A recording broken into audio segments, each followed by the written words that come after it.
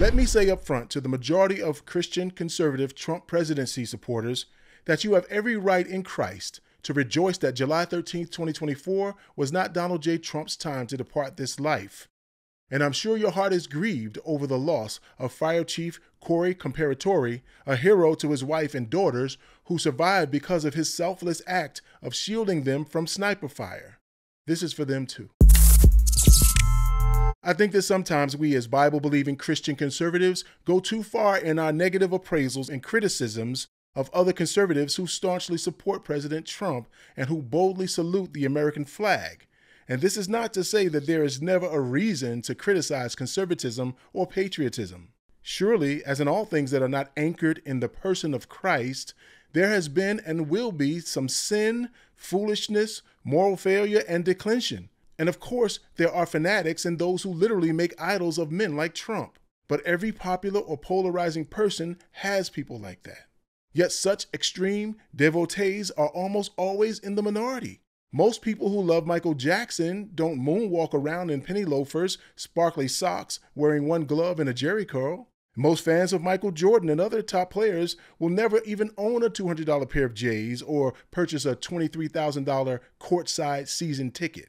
And most people who support Donald J. Trump do not wear MAGA hats or compare him to Jesus or believe that he is America's savior, especially not most Christians who vote for him. We, and I emphasize we, know beyond a shadow of a doubt that Christ Jesus is the only man who can save a person, a country, and a world. For that matter, President Trump even continues to say the same thing. But we who are in Christ continually pray, asking God to do something about those who literally make it their goal to push for policies and legislation that blatantly defy and even blasphemes God. And yet, if we pray, then turn around and shoot down any sign of possibility that our prayers are being answered, or worse, if we claim to be praying for all men, for rulers, and for all who are in authority, as 1 Timothy 2:1-4 commands us, while harboring hatred in our hearts for them, then are we really praying to a God who already knows our hearts? Sadly, and even hypocritically, in our constant negative criticisms of Trump and his staunch supporters, we excoriate with the broadest brush the very same people, were we given the choice, whose neighborhoods and cities we would rather live in, whose companies we would rather work at, whose daycares, schools, and teachers we would rather entrust our children to while we work, and whose businesses we would choose to spend our money with. These are the majority of people out there supporting and voting for Trump. And I defy anyone to prove to me otherwise. And hey, I realize that I could be wrong on some of this. But you know what? I'm not nearly as afraid of being proven wrong as I am afraid of being afraid to say and stand on what I believe is right. So here is who this short message is specifically to.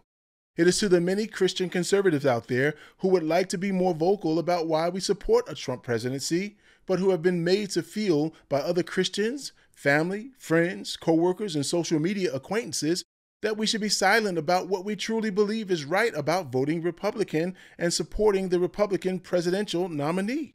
Please know that as long as your convictions for voting Republican and supporting Donald J. Trump do not contradict rightly divided biblical truth, you are free to use the complete freedom Christ gave you and me as further occasion to make it known that there is still a God in heaven who cares about good and evil and who even uses the foolish things to confound the wisdom of the wise sometimes.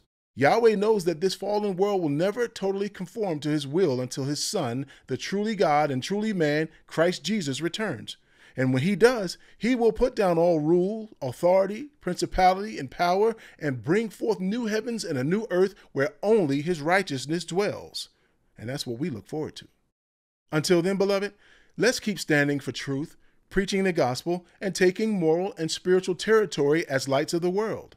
And let us, as the salt of the earth, flavor and preserve as much of that territory as we can with the savor of Christ until he comes or calls us home.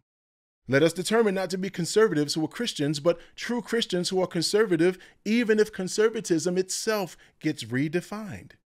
We are not in these earthly battles alone. If we are, then where, pray tell, do we take the wicked imaginations we're casting down and the high thoughts that try to exalt themselves against the knowledge of God? Well, we take them to the God who himself has said, I will never leave you, nor will I ever forsake you. You see, beloved, Jesus Christ is with us always, even unto the end of the age. Just ultimately remember that it is not about America. It is not about Trump or Biden. It is always about what is good versus evil in the sight of God, and we need never be ashamed of standing for that. Pray for President Trump and for all who might need salvation in Christ. And as for Trump, I truly believe that God is working on him, especially since that 13th of July attempt on his life. Ultimately, only time will tell for sure. Pray that he and everyone he leads and influences will hear the gospel of Christ, if need be, and repent and believe and be saved by it. And until further notice, and unless God shows me otherwise, I will see you at the polls where, Lord willing, I will be unreservedly voting red once again. God bless.